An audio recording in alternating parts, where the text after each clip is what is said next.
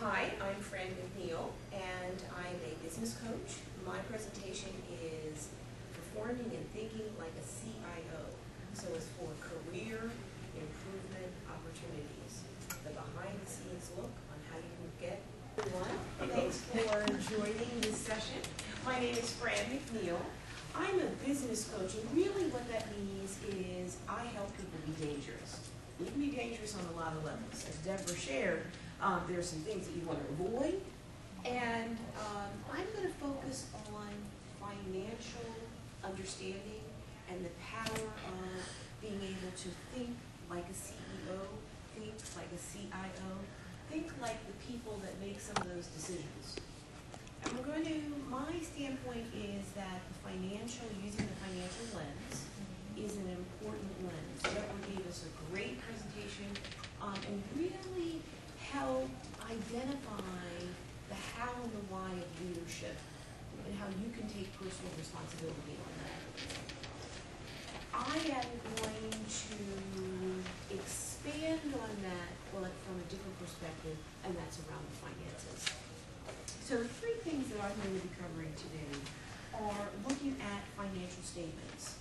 And this is not going to be a class in finance, but the core question that I'm going to kind of do some checks, some sound checks and thinking checks for you is, where's the money? And why, if you're trying to improve your career, why would knowing where is the money, I'm going to teach you on this thing. Why would knowing where is the money, why would that be important? If you're trying to improve your career, on your green piece of paper, I'd like you to divide it into 4 parts. So you can draw a line around the middle and then a line straight out. So you've got 4 quadrants. No, they don't need to be equal. If we're holding it portrait, a line right down so that you're separating it left and right. And then a line across the middle so you're separating it top and bottom. We are not creating a dollar bill, but I am going to say that this is representative of money and something that's of value. In the top right corner, I'd like you to create 3 circles. There's a smaller circle, it's almost like a target, then a circle around that circle, and a circle around that circle. In the inner circle, you can draw a line to it. So it's 3 circles. 1, 2, 3. Circle, then circle around. Good. Excellent. Excellent. Circle, circle around. It's not an art class. And then another circle around. Okay. Giggling is good. That's right. Okay. In that inner circle, you can do kind of a little line that points to it. I'd like you to identify that that's you. The second circle is your department or your business unit, and the third circle is the organization. And outside of the organization is other stuff like other business industries, the competition, the international markets. When we talk about value, and Clifford, and I heard it in several comments, businesses are in business to make money. So, value is defined on these 3 levels. You as an individual need to know where they make money, is there enough to pay me, am I producing in a way that creates literally revenue. For some organizations, the ratio is, if I pay for every dollar I pay you, you should be generating anywhere from $10 to $50 from the work that you do. Why? Because organizations have overhead. Organizations want to make a profit. In terms of your department, you need to know your department's goals and how they financially impact the organization. And then finally, on the organizational level. One document that organizations use to sort of say, are we doing well or not, are we not doing well? And in the upper left corner, I'd like you to write the word income statement. The income statement literally lets you know, how much money came in, so that's revenue, how much money went out, that's expenses, and what's left. And organizations, because they want to make money, they want profit. So that income statement is absolutely critical. For those 3 circles that you just drew, in addition to your leadership, in addition to your performance evaluation, on a quarterly basis, ideally, you're taking a scan of how much revenue did I help directly and or indirectly create? What were the expenses related to what I've produced as an individual performer and a team performer? And how profitable or what value did I add as an individual? So part of what I'm saying is business runs on numbers. So it's not Dunkin' Donuts commercial. It runs on numbers. And your awareness of the numbers in the terminology that business cares about, which one of them is an income statement, is absolutely critical.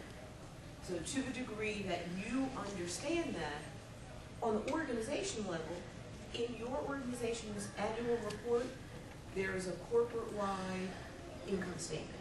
And that would be something that I would encourage you to take a look at.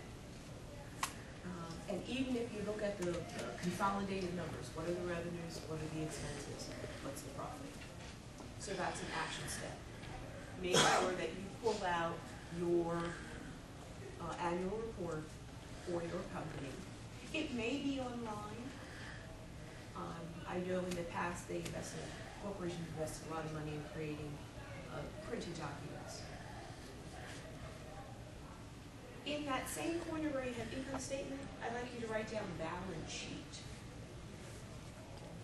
because that is a standard tool that is used by every organization, whether it's a small business, sole proprietor, or a large multinational company.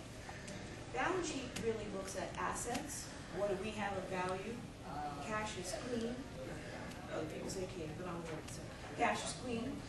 So, and then it's all other land building equipment. It looks at liabilities. What do we owe? Which is different than expenses. And then it looks at equity. How do you think your organization views you in terms of the balance sheet documents? And these 3 documents universally have components that are allowed to be on them and not allowed to be on them. So today is, in a sense, about new vocabulary. The assets are on the balance sheet, as I mentioned, and they need to equal the liabilities and equity. And your discussion was great, and I'm going to say, in financial terms, assets mean something totally different. So it is not about you as a person. And the uncomfortable thing is, if business managers get bonuses based on owner's equity, and literally dollars that are created, and you're not part of this balance sheet, it does influence to some degree why, when corporations are making decisions just on the numbers, you don't count. And I think it gets back to some of the things that Deborah said, and probably some of the things that Pat's going to say, in that you need to understand that in business, there's almost this cold area that's very well defined where you're not in the picture unless you speak the language. Okay. Small picture, but assets are things of value in the corporation's business. If you have your own business, it's cash and equivalents. So it's inventory. You're certainly not inventory. It's fixed assets, property, plant, and equipment, minus things that might be depreciated. And that's it. You can't be sold. So you don't show up on this. Liabilities are not risks that maybe you were talking about. I don't want to be a liability. These are things like accounts payable. What do we owe others? So assets are things that we own and that can be sold for literal dollars. And liabilities, they're short-term and they're long-term, like loans, stuff we have to pay back. And because assets need to equal liabilities plus owner equity, in order, this bottom line has to equal this bottom line. So for example, this is 188,000. If this is 46,000 roughly, then the difference is the owner's equity.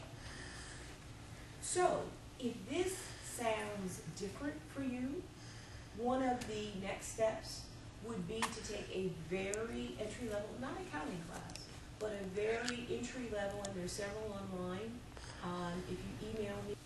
Income statements are really about profitability. It's a grading card. So we want to know from the stuff that we sold, how much did we make? And how much did it cost us to make it? And that's why when you're in the service end of the business, you're almost subject to being like, well, do they add value? No, do they make us money? Can we directly see how they make us money? So it is very much, again, your job to understand what are the goals of the organization, where is money being made, on their annual report, what are our important products, and figuring out kind of how am I connected to that product that gets sold for $2 million. And work with your manager to kind of develop that. And then expenses, there's a lot, and you'll see payroll is down here. On any typical income statement, payroll can be anywhere from 10% up to 50%. It's usually one of the larger expenses, which is why when corporations want to manage stuff, they go getting rid of people. Because you not only have salaries, but you have taxes and you have benefits. And then at the end, you know, when other stuff is taken out, including taxes, you've got the bottom line. So again, I'm not here to have you walk out as a financial wizard. I just want to do sort of the shake it in your boots that the corporation, when they're just thinking about numbers, in a lot of sense, you're not so much a liability, you're an expense. And there's three ways organizations can make money. One is to bring in more sales. The other is to reduce expenses. And then the other is to manage this payment of, manage how much money goes out of the door and when it goes in the door. And so I'll show you cash flow real quickly.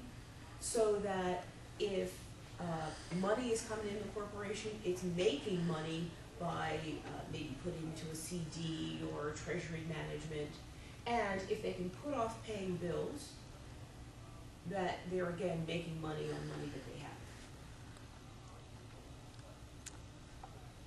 And then cash flow is that third statement, and it really is looking at, again, when does money come in, when does money come out? So on a monthly basis, they look at cash that comes in, and it's only cash. So if something that, you know, let's say some drugs are sold, and pharmaceuticals are sold, and it's to the government. Well, they may have the order for $20 million, but it probably isn't getting paid until 90 days later. So because this is cash, that $20 million might not, although the transaction is signed off in January, it might not show up until December. Okay, which means that that cash isn't available. Identify where do you want to be. So on those bottom two grids, I'd like you to write down your closest approximation of the value that you add to your organization right now.